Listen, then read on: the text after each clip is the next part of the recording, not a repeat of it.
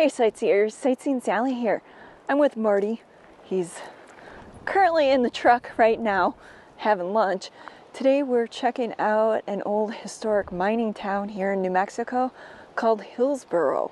Now if you watched my last video on Lake Valley, you know that I mentioned Hillsboro in there. Hillsboro, unlike Lake Valley, got its start due to gold. In April 1877, gold was discovered by a couple of prospectors in the nearby mountains along Percha Creek. Mines such as the Opportunity and Ready Pay quickly drew others to the area. Within months, a tent city sprung up. By December, the town was officially named, supposedly through a random drawing out of a hat. And the other thing that's notable about Hillsboro, that, unlike Lake Valley, Hillsboro managed to survive. Yes, believe it or not, there are still people that call Hillsboro home. From what I understand, there's roughly about 100 people living here, which I find interesting given the fate of Lake Valley. But we'll get into that a little bit more later about why Hillsboro was able to hang on and is continuing to thrive in this day and age. First, we're going to look at some old historic buildings, such as the one in front of me here, which is on the National Register of Historic Places. Known as the Historic Miller House, this was built in the late 1800s using bricks made of slag. Slag! Can you imagine how heavy one of those bricks is? If you think about it, that's a really interesting choice of material. It does give it a rather rainbowy kind of hue to the brick. And besides looking pretty, I imagine it makes your dwelling rather indestructible. And then just down the street a little ways, you have the ruins of the old courthouse and jail site.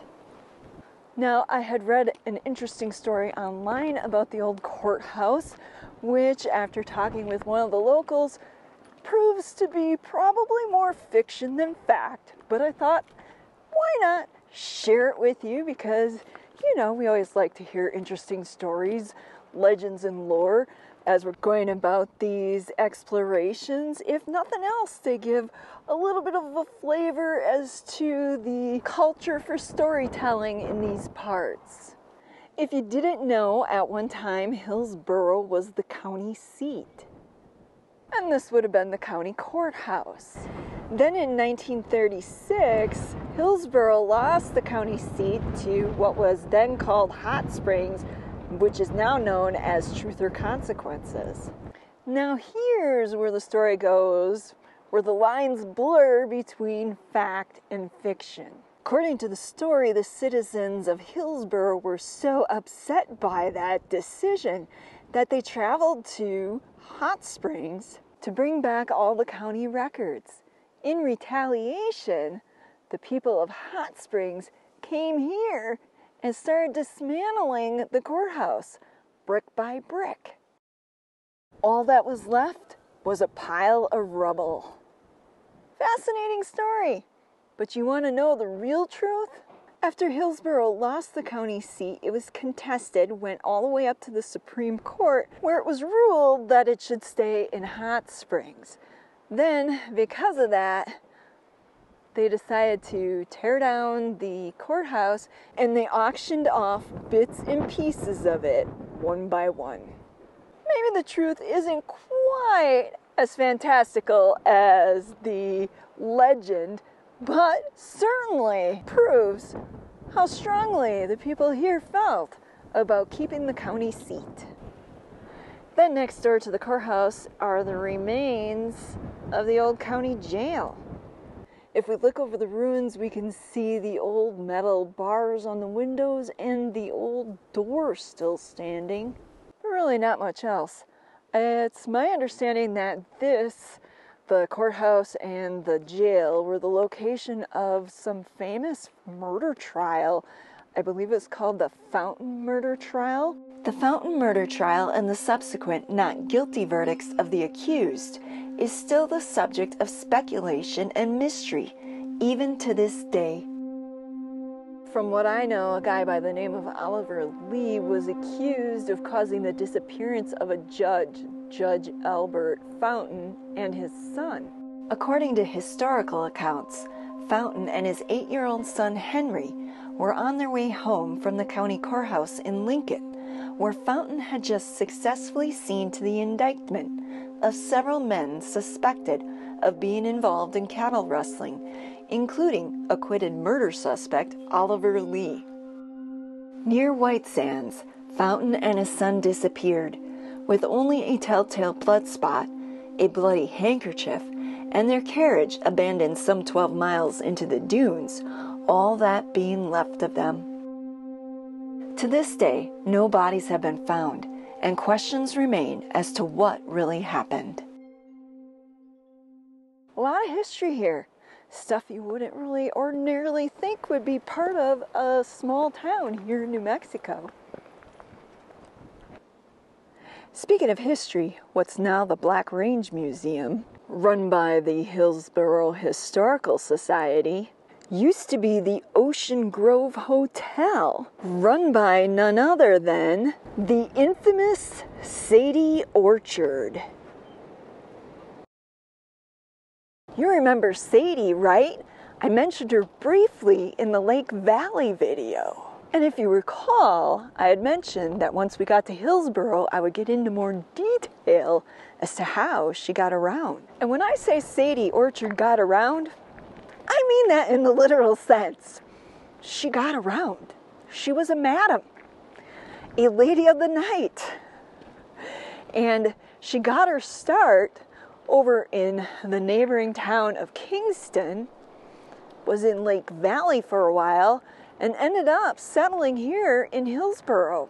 The thing about diving into Sadie's history is that we're going to find a mix of fiction and fact. Sadie herself told people she was from London, England. In reality, they believe she was actually from Iowa. So when looking at her history, we kind of have to take things with a grain of salt. How much of it's true? How much is story? You know, we're looking back on somebody who herself liked to tell colorful tales. Born Sarah Jane Creech, Sadie Orchard is believed to have gotten her start in Kingston as a call girl. Later, she supposedly opened a brothel there on Virtue Street. In 1893, she bought her first property in Hillsborough, eventually moving there after Kingston died out. One story in particular about Sadie that stood out to me is that she had supposedly at one time rode her horse bareback, bare naked, down the middle of Main Street. A shrewd businesswoman and respected citizen of Hillsborough, it is said Sadie performed this act on a bet. Now that you know all about Sadie Orchard and her exploits, I should mention she did bring somebody in to help run the restaurant here. His name is Tom Ying. Now Tom ran a very successful business here in the restaurant, and I believe he ran it up until his death, which was sometime around the 50s. Actually, it was in 1959 when he passed away. Apparently, he ran the business up until about the mid-50s, the 1950s. And he happened to live next door over in this house. Now, the thing I find most interesting about Tom is that he had been brought here by Sadie to run her business. But at some point, he posted a notice for the town saying that he owned the restaurant, the building here, and that it was his business. So I don't know if him and Sadie had this agreement that after some point she would give the business or the building over to him, or what the deal was. Maybe he just decided, you know what, I've been slaving away over this hot stove here, cooking all these dinners for people, that it was about time that he took ownership. So, who's to say? I just found that rather interesting that he took the bull by the horns, so to speak, and basically called the business his own. Now, if you're wondering how it is that Hillsborough managed to survive while Lake Valley didn't, or the neighboring town of Kingston, which we'll probably head there next, hasn't done quite as well as Hillsborough, and that's because here in Hillsborough they didn't rely just on mining, they expanded into ranching. If you didn't know, Ted Turner's ranch, the Ladder Ranch, isn't too far from here, and from what I understand, quite a few people here today know people or have worked themselves at the Ladder Ranch. And the Ladder Ranch isn't the only ranch around. There are other ranches. If you go north towards Kingston, you can find several up that way. It's just that the people here in Hillsborough were able to evolve, and rather than just rely on the mining, the gold and silver booms that went on, they were able to find something else to survive, to provide income and a means to continue their town. Not only that, if you look around, you can see that life today in Hillsborough includes places like the Black Range Vineyard, a local winery, which unfortunately it's closed in January, but you know, if you were to come out here, say in March, April, May, I'm sure you could enjoy a few libations at the winery. And then next door to that, you got the Trading Post, which offers custom leatherwork, antiques. It's a consignment shop. And the sign says it's open, so I may just have to go in and see what it's all about. But before I do that, I should probably finish exploring the town. Got this old gearbox here. For the cable for a mining operation. I like this old mining stuff. Another couple old artifacts here. Some old barrel for pulling something up. And it looks like an old ore cart missing the wheels. Or it's just sunk into the ground. In front of me is an important historical building here. The original home to the post office. It's still home to an active post office, and in a small way acts as a community center for the people that live here. Our next stop will be the former home of Fred Mister.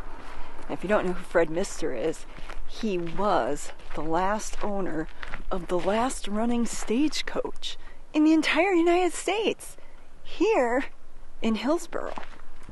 Think about that. What are the odds that we would end up in the town where the last running stagecoach was? I don't know about you, but I think that is pretty darn amazing, because we didn't plan that. This was just by chance that we discovered Hillsborough. Anyways, we're coming up on Fred's former home here on the left. Now referred to as the green adobe home, it used to be the color pink. I guess people used to refer to it as the Pepto-Bismol home. Now they can call it the Jolly Green Giant. Or better yet, they could call it the grasshopper home. And I'm not referring to the insect. If you know what I'm talking about, leave it in the comments. Besides Fred Mister's old home, there are a few other historic adobe homes along the main drag. For example, this adobe home was built sometime in the late 1800s, 1893 perhaps. This one also, I believe, is from that same time period. And not surprisingly, it's listed on the National Register of Historic Places. Now here's something that brings me back to childhood. Do y'all remember what this is from? If only I had 5 cents on me. Too bad my pockets are empty.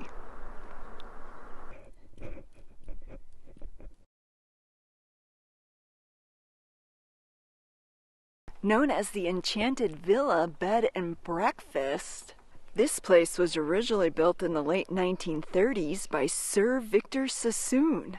He was a Chinese Indian entrepreneur, and get this, he was the first non-British Islander to be knighted.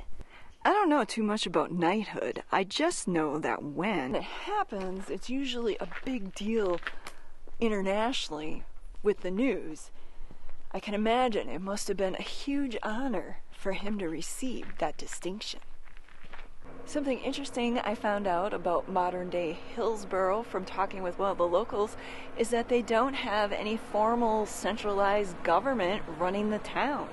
Instead, basically everything that needs to be done is done by volunteers. There's a real strong sense of community here. Now I know why roads aren't plowed around here at night or on weekends. So that means you really have to be okay with the idea of possibly being snowed in should the occasion arise that they have a huge snowstorm. I don't know, maybe it wouldn't be so bad to be snowed in if you had a nice roaring hot fire in a fireplace, marshmallows, hot cocoa, lots of cozy blankets. I can picture it now. Now this little building over here that's currently housing a cafe has some interesting tales to tell. Well, that's if walls could talk. Built in 1879, this used to be part of a larger building that was destroyed in the 1914 flood. Yes, surprisingly, the town has been hit with several major floods from the nearby Percha Creek. Like many of the other towns we've visited, Hillsborough has also been subjected to floods and fires over the years. In 1904, a fire took out the town's largest hotel and damaged a portion of the commercial district. 10 years later, in 1914, Percha Creek flooded its banks, wiping out much of the rebuilding that took place in this area. But not to digress, I just wanted to point out that this building once housed the bank, the post office, a general store, and Miller Drug Store. Now here's something I haven't seen in a while. Probably, I don't know, 20, 30 years since I've seen one of these. I love the little note that says, it's 75 cents, usually could be more. And here's something else that caught my eye. I like to call them essentials for every dog owner, better known as doggy poo bags. Don't ask me why those caught my eye. Probably because I have a big issue. It's one of my biggest pet peeves are dog owners who don't pick up after their dogs in public. Because, you know, everybody just loves stepping in some nasty old pile of dog poo when they're out about. Enough of that, though. Let's take a look at what used to be Cora's Antiques, formerly known as Sleaze Garage. Or is it pronounced Sleazy? It's spelled S-L-E-A-S-E. All I can think of is the jokes that poor kid must have heard growing up. Not to poke fun at anybody's last name, I of all people should know better. I heard plenty of jokes when I was growing up with the last name I had. But just wanted to point out that this building has changed very little over the years. Built sometime before 1893, somehow it was spared of the fire that hit the town and the flooding that has occurred over the years. This over here, by the way, was once the site of the Union Hotel that burned in that fateful fire of 1904. You know what I haven't seen in a while that Marty just loves scoping out? Is old air raid sirens. I wonder if they just don't have those around here or what? What are you looking at, Marty? Another air raid siren. My federal. How weird is that? I was just saying how we haven't seen one of those in like forever. Yeah, well, if anybody knows where I can buy one, just let me know. You know what he wants to do with one of these things? He wants to put it in my living room and then use it to scare the crap out of me and the beagle. By the way, this White House on the corner, which is directly across from the old courthouse and jail, was once occupied by Judge Frank W. Parker, who presided over that case I was talking about, the Oliver Lee trial, who was tried for the death or murder of Henry Fountain. And I guess in 1912, Judge Parker was appointed to the New Mexico Supreme Court. Despite the loss of mining and being plagued with such calamities as fires, flooding, and the influenza pandemic of 1918, Hillsboro did not fade away like its counterparts. Interestingly enough, at one time Hillsboro had its own power generating station. Originally a coal-fired plant, it was later converted to diesel. Now, as you can see, it's been converted into a private residence. According to one source, at one time there were over 9,900 mines in the Hillsboro area, mining gold and silver ore. Whether that's true or not, one thing's certain. The mines here produced more than $6 million in gold and silver during their time. If you're wondering how connected Lake Valley was to Hillsboro, this behind me is a prime example of how connected the two towns were. A house built by the former manager of the Bridal Chamber mine. And look at the view that they had. And the house is pretty imposing, sitting up on the hill overlooking the town. If only poor old George W. Lufkin, you know, the guy with the sad story from our last video on Lake Valley, had held out just a little bit longer. This could have been his. But you know how it is with mining. It's like gambling. Sometimes you win, sometimes you lose. Until next time, this is Sightseeing Sally.